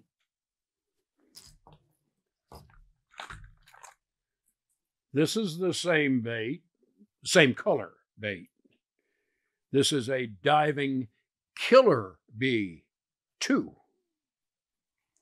Now, the Diving Killer Bee 1 is only that long, and that was my chief bait. This color is a 6C9. It was a discontinued color back in 1970, but I found some of them in a hardware store, this color, and it caught fish so well, I went to Lee Sisson, who was the originator of this bait and worked for Bagley, and got him to make me baits that I wanted in this color. But I had to buy 30 dozen of them. Dear Lord. Wow. That's $1,000 worth. And I bought generally 2 times a year. So I've used about 60 dozen of them a year for the 17 years I was guiding. I sold them to my clients. I was paying $2.99 for them and selling them for $3.99. Oh, wow. But it is an absolute dynamite bait. Why do you think that color is so effective? It looks like a bluegill. The greenback, the yellow belly with the orange. It's a bluegill. And the bass's number 1 food is bluegill. Now we get to the other one. You have to have plastic. And this is what I call the Charlie worm. It is a 5-inch ring rascal in electric blue with a fire tail. And everybody says, why that color? Well, back in the day, you ask how the rivers changed. Back in the day, we had crabs at National Airport. Wow. In the middle of the summer, right on through to the fall. What color is a crab? I think I have an idea. Blue and red. I used to be able to throw this anywhere and dead stick it and have fish take off with it. One of the beautiful stories, the Lady Bass Classic was held on the river 3 years in a row, and I was a press observer. And I had this young lady that took me out, took me to the mouth of Dogue Creek, and she was fishing a buzzbait. And after I netted 5 fish for her, all of them in the 1 pound range, all of a sudden, the catching just died. She wasn't catching anything, but she kept on throwing the buzzbait. Well, I was not allowed to give them any information, but I could fish. So I took my worm and tossed it out into an isolated little patch of milfoil. I thought you were going to say you threw it at her. Okay, sorry. Do what? I thought you were going to toss it at her, just like No, a hard hint. No, I'm not allowed to. I cast it to a little isolated patch of milfoil, and all of a sudden, it started streaming out. So I tapped her on the shoulder and pointed to the line that was streaming. And I shook the fish off, came to the surface, shook the fish off. It was about a 3-pound fish. Wow. So she throws that buzzbait again. And I cast this thing out to another isolated patch, and the line starts streaming out. So I get her name, and I forgot her name now, but I said, look, there it goes again. She keeps throwing the buzzbait. I shook off 5 fish, every one of them over 2 pounds. And she kept throwing the buzzbait. And finally, she got upset that she wasn't catching anything, fired up the boat, and off we went to the mouth of Broad Creek. We get to the mouth of Broad Creek, and she starts throwing that buzzbait again. Well, this is all isolated milfoil. And I'm thinking, why would you throw a buzzbait on isolated milfoil in 4 feet of water? So I pulled out a Johnson Silver Minnow in gold, put a Charlie Worm trailer on it, threw it out, and pulled it through the milfoil, and the first cast had a 4-pounder. Wow. And I shook it off, no problem. I cast one more time, came back out. This one was a 2-pounder, and it wasn't going to shake off. It had it. It was not going to let go. And she sees both of these and keeps throwing the buzzbait. And I sat down. I said, that's it. Now, the press observers also had a $500 prize for the biggest fish caught. And we were allowed to bring in 1 fish. I took a jig and threw it on the other side of the river into the main channel.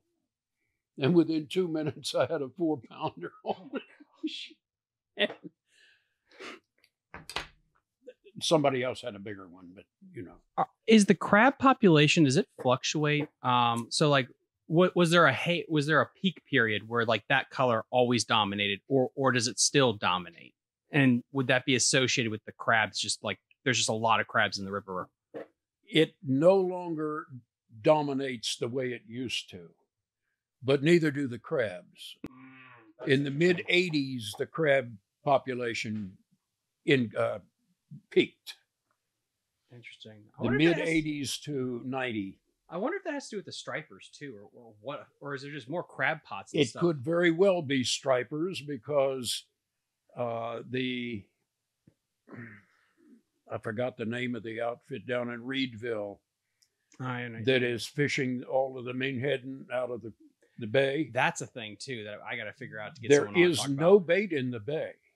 Now, in the 80s, it was not at all unusual for a charter boat with 6 people on it to bring in 400 12-plus pound bluefish in a day.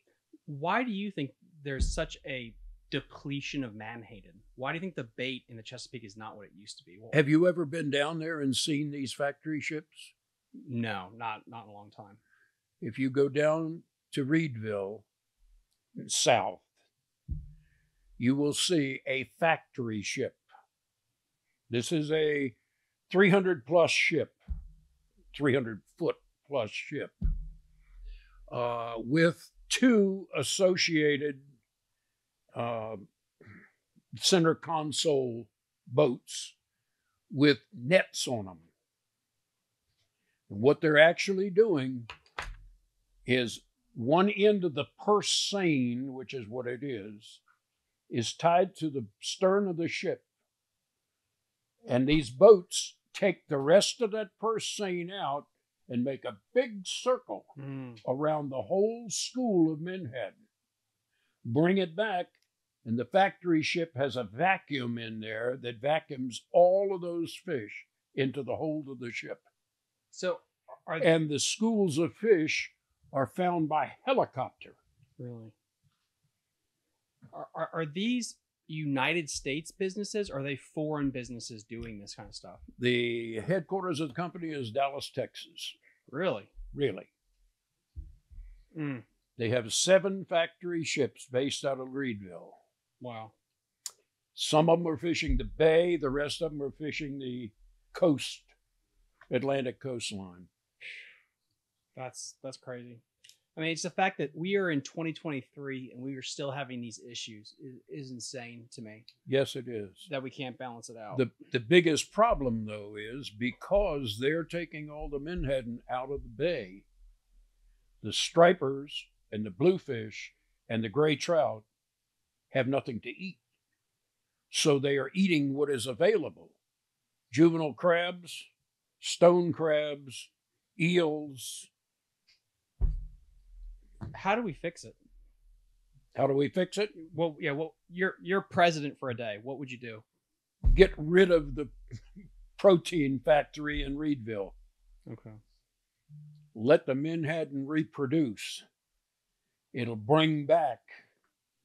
Right now, you can't find a bluefish over 2 pounds in the bay. How do they let it get this bad? Where I'm hearing more and more people complain about. It's called greed. Yeah. Not only from the standpoint of the factory ship people, but from the politicians. I just had an episode earlier today with 2 nice guys, and we were talking about this with laws and everything because of live scope and forward-facing sonar, and how crappie fishermen are able to be so much more efficient because of technology, where you could see the fish and catch it, and politicians and government actors are not willing to change maybe like some slot limits because it's easier to harvest them. And my analogy is like government, the problem is like they're so reactive versus proactive.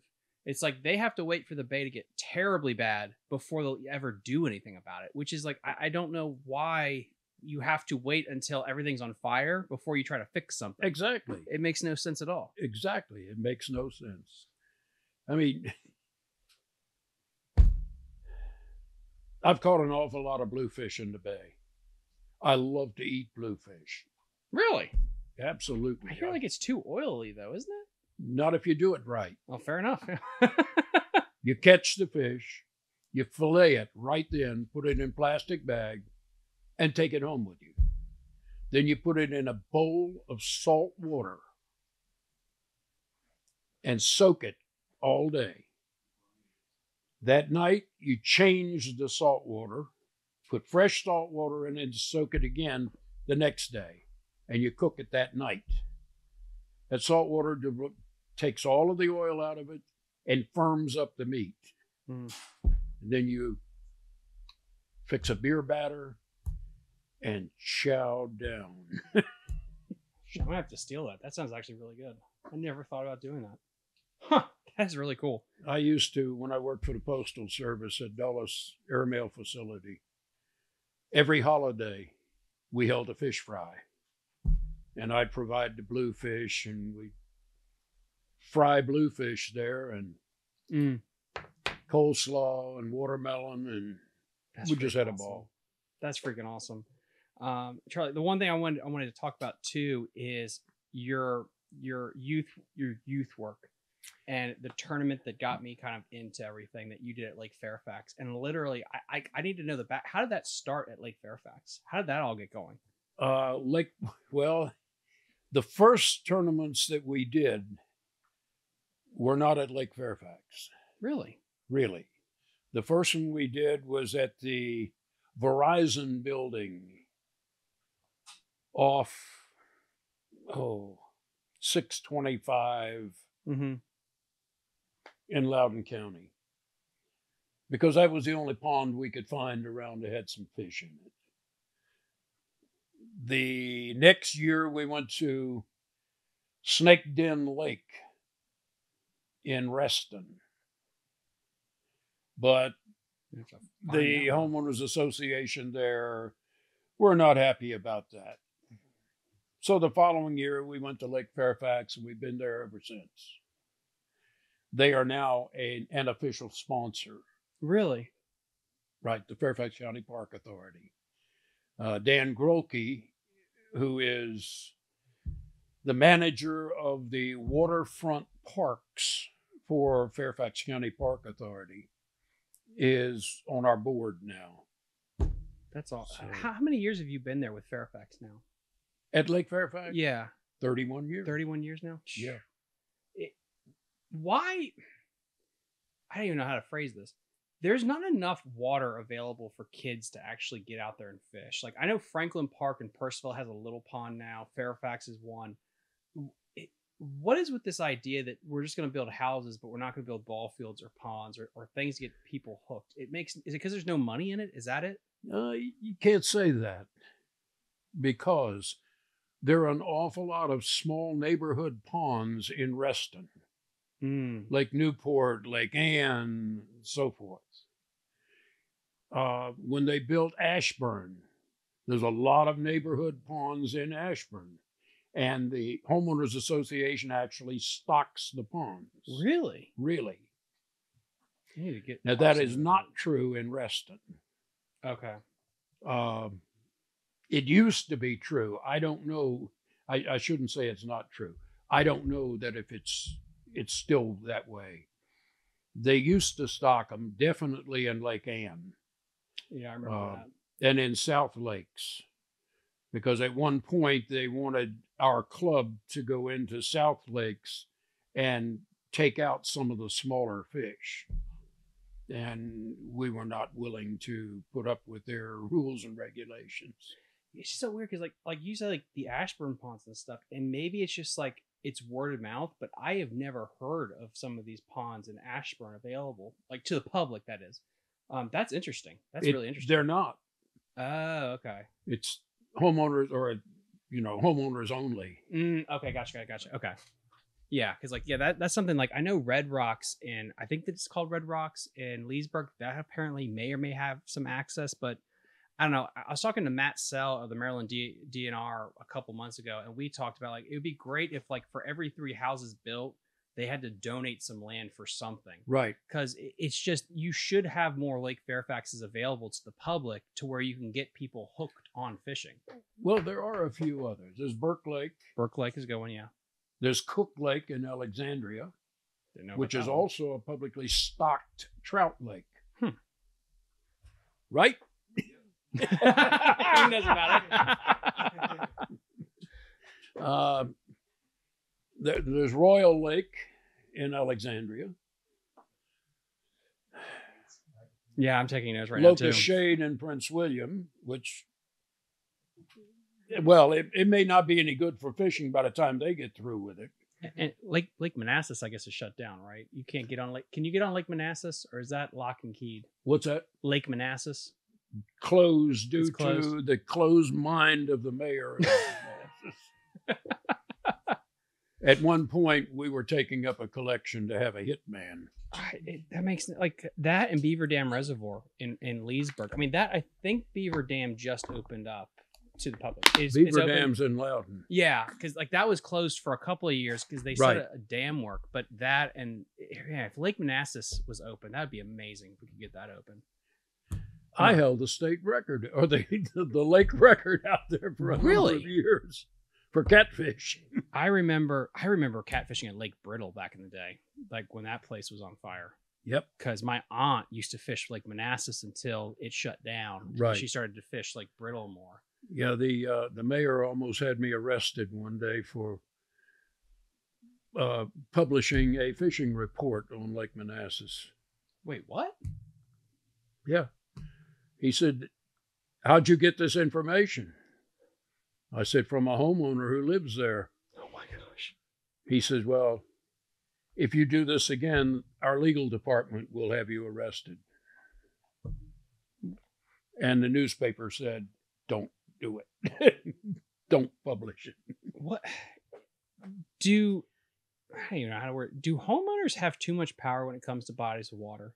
It's just so crazy that you It depends on the amount of money involved. Those are $1 million houses. because I was saying example is like I think there's an issue on Lake Anna with these big wake boats Yes. that create erosion issues. But then you can't get anyone to talk about it because it's like, well, guess whose money is paying for the community? It's the people that own those big wake boats. Well, they're going after the wrong people. The lake is owned by Virginia Power. Mm. And if you get a coalition together and go against Virginia Power, you're going to get something done. You're not going to get anything done going through politicians or through the Game Commission. It has no jurisdiction. Interesting. Gaston, Roanoke Rapids, Bugs Island, and Lake Anna are all owned by Virginia Power. And they have sole determination for the first 6 feet of shoreline. You can't put a shed or a boathouse on the shore of Lake Anna or any of the others. That's really neat. I didn't know that. That's good information. Yeah, because I'm trying to get somebody on the show at some point because I want to talk about the erosion issue because I know like Deep Creek is also they're doing studies about that as well, about just how the constant wave action. I fished a kayak tournament last summer, actually on Lake Anna. It was like by noon, I didn't feel safe because of just how much boat traffic there was on that place. The answer to that is to allow wake boats on saltwater or any lake comprised of X width, a mile, whatever, like Bugs Island, for example. So they're not allowed on Bugs? Oh, yes, they are. Oh, they are? Okay, gotcha. Yeah. So I don't know of any place they're not allowed. do you think we'll ever see more lakes built? No. Really? Too much money. Interesting. Too much money. Because I just think like you could make so much money because you could put houses next to it and jack up the value. Like, I don't know. Like, I mean, not big lakes, like Lake Frederick or Manassas size would be nice to see. Because I know I had the privilege of going down to the Richmond area and got to fish Hunting Run Reservoir and places like that are relatively new. It just be like, I don't know. Maybe it's just me being an outdoorsy guy, but it's just like, it would have been so nice to see something like that built in like Northern Virginia 20 to 30 years ago when you needed it. Right. But I don't know. Hunting Run is the latest that I know of. Yeah. But it's such a great place. But I mean, thank you so much for coming on today, Charlie. And then I know we're approaching like the 2-hour mark here. Is there anything that you want to cover or you want to plug to all your fans watching right now? Yes. For probably 27 years, there has been a flea market at the Dale City Fire Department in Dale City, Virginia. I believe it's 3 years ago. The gentleman who had ran it for 25 years decided that he could no longer do so and asked us if we would take over the show. And our youth foundation decided to give it a go. Well, we did it for 1 year and then we couldn't because of COVID, and we're back into it again. We held it in 2022 and it is ready to go again the first Saturday in February at the Dale City Fire Department. We specialize in having vendors there who have new and innovative baits, as well as guides, tackle shops. We have one gentleman who will be actually creating lures on site, doing crankbaits and painting them, so forth. There's another one that will be making spinner baits on site. a number of guides, plastics manufacturers, and retailers. It's a good show. The biggest single thing for us, we don't make a whole lot of money on it. In fact, if it weren't for the generosity of certain people, we would lose money on it. But it's worth it to us because it's a place where we can renew friendships within the fishing community. People that we don't see all the time. Once a year, they come up to the show, and we'll see somebody who's from southwestern Virginia that we seldom see. But it's a great time. Entry fee, I believe, is $5. Kids are free. And hopefully, people get a lot out of it. We are always soliciting members for our club and volunteers for the Kids Derby. I didn't mention the Kids Derby, but Well, we got another 20 hours, so if you want to plug it real quick, we got We plenty have of time. what? We got plenty of time. oh, okay. Yeah, go for it. The Kids Derby is basically a derby for all kids ages 15 and under. Doesn't matter where they're from. If they show up and they're under 15 or under, they're welcome at no charge. The club or the foundation is fully funded. I can't talk. Fully funded by both the club members, who donate 50% of all tournament fees toward continuing the operation of the Derby. As I mentioned originally, our tournament fees included a 30% donation to charity. In the ensuing years, that has been changed to the Youth Foundation is the only charity. And 50%, which amounts to in excess of $1,000 a year, which funds the Youth Foundation. Every kid who shows up gets a goodie bag filled with fishing tackle that they can use when they're not fishing our tournaments.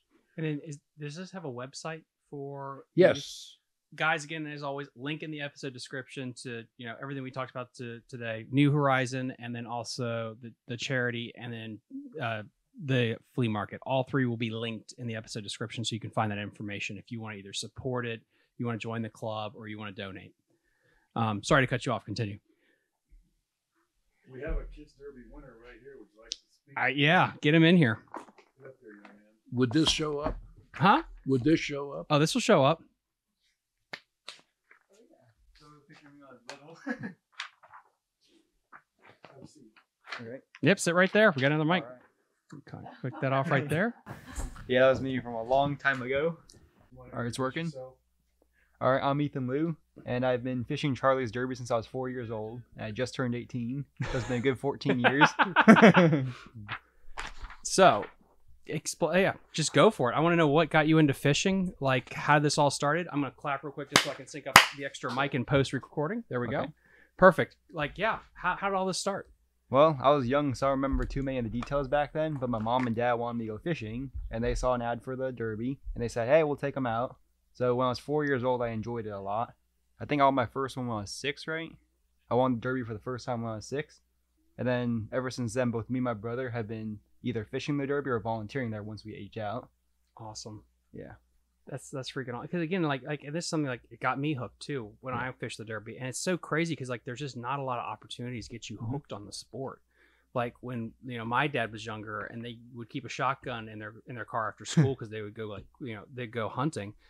That doesn't exist anymore, and it doesn't mean like we can't get people hooked on it again. They just need the opportunity. Yeah. So what was the key for you to have so much success from the Derby standpoint? Just to give people at home some tips. Well, definitely my mom and dad. They both are experienced anglers themselves, so they help too. But I remember there was this one gentleman, you know, the guy who had a bucket hat, took pictures. Yeah, he was there the time I caught my first Jim fish. Fagans. Yeah, Jim Fagans. Yeah. Yeah, I think he passed away a little bit. No. Oh, no? No. He lives in Fredericksburg. Oh, okay. Huge shout out. You're still alive. Good job, bud. Yeah. Yeah. Yeah, but he was there. I know he was a club member, and he helped me catch my first fish too by giving us a little bit of tips because my mom also grew up fishing this area too. Oh, cool. It was the combination of both of those where we always had a good time when we went out. Whether it was rain or shine, didn't really matter. So we went every single year except for the COVID year because they didn't have it.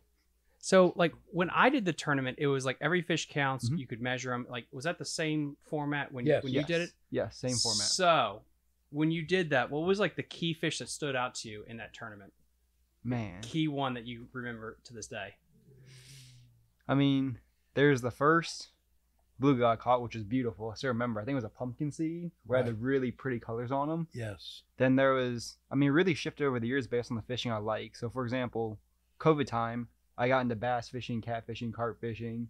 Then the springtime, I got into crappie fishing for the first time.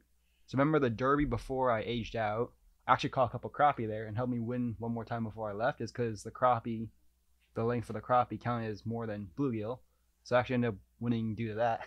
Yeah, it's not about catching the biggest one. It's about the reps. Like you gotta get as many as possible. That's like the secret sauce. Well, and species too, because like an 8-inch crappie is gonna Yeah. weigh more than an 8-inch bluegill. Oh yeah. So I remember I won mine because of the crappie. I know my brother won his year because he just aged out recently. He'll be volunteering the summer with me, but he won his because he caught 3 bass or 4 bass that 2 year? bass. Oh, 2? Yeah. Yeah, he caught 2 bass, and they're both like 2-pound bass at the derby. One of them was 3 and Yeah, the one- other one was 1.5 pounds. Yeah, and he won the derby because of those two. He got lunker also. What is the biggest lunker out of like all the years you've done the derby? Have you seen? What's the biggest fish pulled out of that lake? I'm sure it has to be a catfish because somebody gets a decent catfish every year. Yeah. Every Caught a huge derby. trout in there one time. Really? Yeah. There was a big trout caught one year. Wow. Huh. What's the biggest bass you've seen pulled out of there? Well, it used to be that the Lake Fairfax was stocked in the winter with trout. Yeah. But if they don't get caught, they die because the water gets too warm for them. Now your ears perked up earlier when we were talking a little bit about trout and that Yeah. one certain lake. Like, you want to talk about that a little bit? Well, so like I said, my fishing, as I get older, I like to grow my experience for it. Mm-hmm. So normally during the seasons, I tend to have a new interest, if you want to call it that. So I went from crappie to carp to catfish, and this year, specifically in the wintertime, I've been trying to catch trout. So in previous years, haven't had much luck. For this year, started talking to Charlie, getting some advice, and we do fish Cook Lake and Locust Shade because the local spots around here, and had pretty good luck with the trout there. What's the key? What are some things that you learned from your experience this fall or in winter with trout fishing? Talk to Charlie. Yeah. I mean, like I said, in previous years, I haven't had much luck. Like the first time after talking to Charlie, I caught my first limited trout. But in previous years combined, I maybe caught 2 trout total. That first day was 4 because it was urban fishing, so limit was 4. So what's your favorite place to fish right now? Like if you wanted to go out between now and March, like where would you go? Oh man, that's a tough question. I mean, honestly, I'm indifferent to either because whether I go fish Cook Lake or Locust Shade, it's still 40 minutes either north or south. So my house is pretty much in the middle. Both places have beautiful scenery. It's pretty clean, well-kept parks. So honestly, I'm indifferent to either. It's just mainly who stocks it more frequently. Now, do they have bluegill and bass in there as well, or is it just pretty much trout that you're going for? They do have bluegill and bass, but I don't really target those right now as I'm focused for trout. But we were at Cook Lake one time, and Mom actually caught a catfish on power bait. Really? Which is shocking. Yeah, she thought she had the biggest trout because obviously we're competitive. You know, like normal families are very competitive. So we were having a numbers game and a big fish game, lunker. And man, she set the hook, and that drag started pulling. She thought she had the biggest trout in the lake on, and ended up being a catfish on power bait. Okay, give me the biggest trout you've ever caught in your life. 14-inch, about a pound and a half. Yeah, pound and a half. It was a fat one. Dude, that's not bad at all. That's pretty nice. It was a good fish. Give me one goal for this year. You have. Catch a brown trout. Ooh, where can you do that around here? That'd be fun. Those things get big. Well, supposedly they still stock them in the lakes, Really? but I haven't seen many people catch them. I haven't caught any personally, of course, but supposedly they're there. That would be fun. Yeah, I've always wanted to catch a big brown trout, or at least try to catch it on a jerkbait or something. Like actually, like bass tackle would be really cool. Ultralight seems like it'd be a pretty fun thing to do. That would be a lot of fun. It would be that, and grow my Instagram account because that's always a fun thing to do. Well, yeah, plug it. Go for it. All right. Well, my account's anything that swims 48. I started over COVID because that's when I started. My fishing really took off, and yeah, it's been a journey ever since. You can see my phases from carp to catfish to crappie to now trout. So anything that swims. Yes. 48. All right. So yeah, send that to me so I can put that in the episode description too. Yeah. Dude, no, awesome. Congratulations. Yeah, that's the thing is like getting hooked on it and just slowly building it. It just takes time to grow your social media platform, but you'll get there. Thanks. Tell them about fishing with Charlie and Anthony. Ooh, oh, that's always fun. Give us a story. Oh, which story? Well, tell them first what you're doing, and then tell them a story. Like fishing with them? Like with, okay. So fishing with Charlie and Anthony. Well, for starters, I've been fishing Charlie's derby for 14 years now. But we haven't really connected until this past year for some reason, which I always find it funny how you've been seeing the same guy for 14 years, but you didn't get close till recently. And at the last derby, he invited me to fish with him and Anthony in a club tournament. Because up until then, I don't own a boat or anything, so all my fishing is done off the bank. So I was excited for a new experience. We fished it, and man, it was a wonderful time. I remember the first time out, Charlie taught me how to fish a Senko the proper way. Because up until then, I fished Senkos in ponds. Had some decent luck, but man, it didn't beat fishing with Charlie with a Senko. And the second time out, Anthony taught me how to fish a horny toad. Also heart racing. Seeing the top water explosions, that was something else. Caught my first limited bass. It was great. And every single time I go out, I always learn something new. That's the fun part. So guys, give him a follow on his Instagram. Help this guy blow up so he can be like the next Kardashian online. So we get that social media money. Fishing Kardashian. Yeah, Charlie, thank you so much for coming out. This was a huge honor to get you out here to help promote, not only this fantastic club, the new guys, again, New Horizon Bass Anglers, give them a follow. Link will be in the episode description. And also like this youth program has changed so many lives in this area. It's been a huge help to people that want to get involved in the outdoors, but they don't know where to go. So, I mean, thank you for everything you do. And thank you for your huge friend that's sat here off to the side. We gotta get you two on the show. We gotta do that sometime. Just have you two just tell stories for hours. I know we really do. That'll be the next show we'll do. That'll be a lot. And get Steve. Captain Steve Chaconis wanted to come in actually one time. Yeah, get 3 of us here. Yeah. Can I? You better block off 5 hours. Can I tell you one other story? Go for it. The worst and the best at the same time. Clients I ever had. Oh my God, we're gonna tell some shit about some people now. There we go. Go for it. Gentleman called me and asked me to take him smallmouth fishing. I said, sure, no problem. He said, I'd like to bring along my 7-year-old son and my 5-year-old daughter. Is that okay? I said, sure. Happy to have him. I show up at the ramp, Edwards Ferry, to pick him up. And both the little girl and the son were there. One of them was holding a cooler, and the father was holding a bait bucket. And I said, what's in the bait bucket? He says, well, the boy and I, and when he said that, I looked at the boy, went out yesterday and caught 12, I lost it, Helgramites, and a bunch of crawfish. What do you think of Helgramites? I said, I think they're the finest smallmouth bait in existence. He says, I knew you'd say that. That's why we went out and did it. And the look on the little boy's face was, he made me do it. I said, that's fine. Well, we get in the boat and we take off, and I head to my first spot, which is a deep hole in the river, adjacent to the bank with some current in it. It always holds good-sized smallmouth. There's also a ditch that runs parallel to the shoreline that's about 2 feet deeper than the area around it. Well, I anchored the boat, and he pulls out his gear and gets ready to rig up. And I said, why don't I rig up rods for the kids and teach them to fish with artificial while you're fishing with your Hellgrammites? He said, that's fine. So he took out a Hellgrammite to put on the hook, and he threads the Hellgrammite on the hook and back and on the hook again and back and back and back. And then he takes a split shot about the size of a garden pea and puts it 12 inches above the Hellgrammite. And I said, sir, if I could offer, and he shut me up and said, Charlie, I've been fishing these since before you were born. Well, at that point, he and I were about the same age.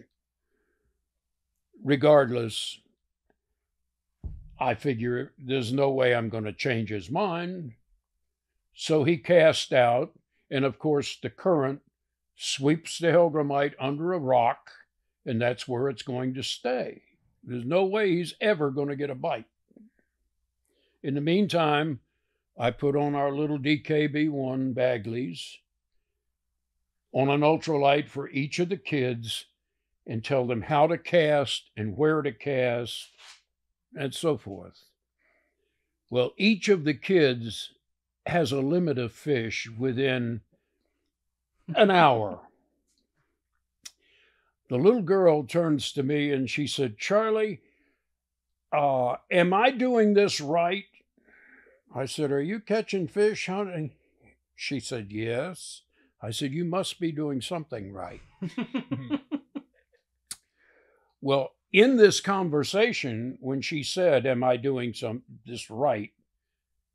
Her father said, you're not reeling fast enough. When the boy asked me a question, the father replied, you're doing it wrong. Do it this way.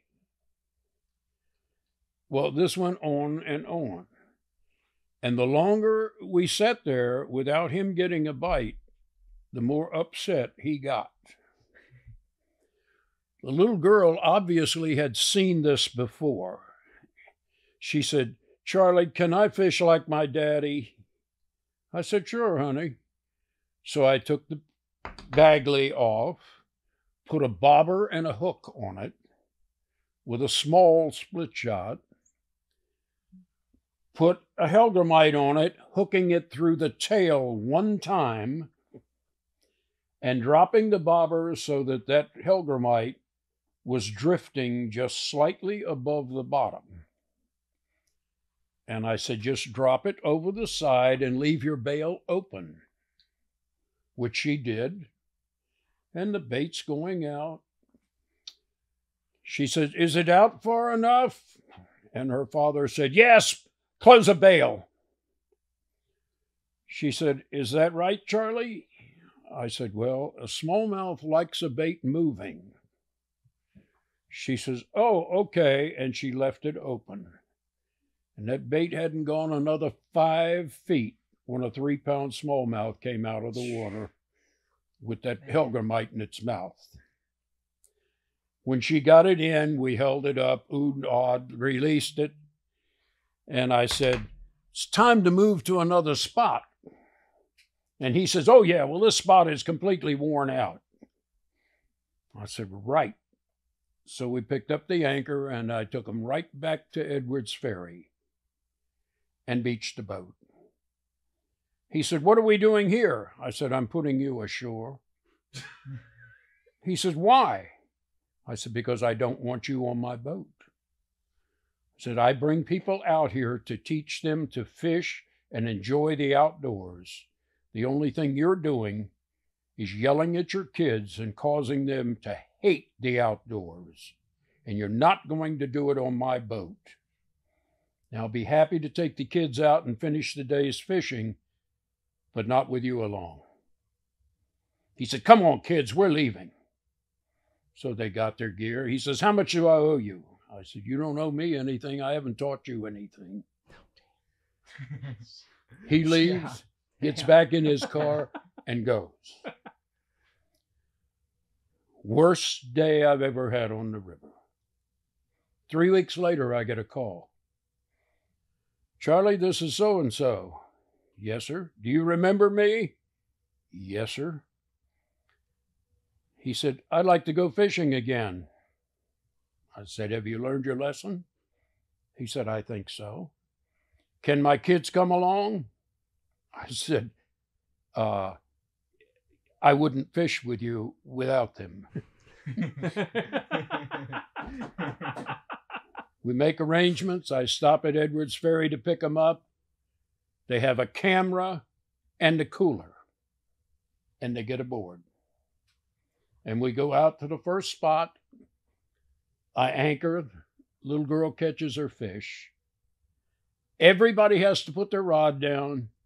Little girl lands the fish. She holds it up, oohs and ahs, takes pictures. She releases it. And that's the way the rest of the day went.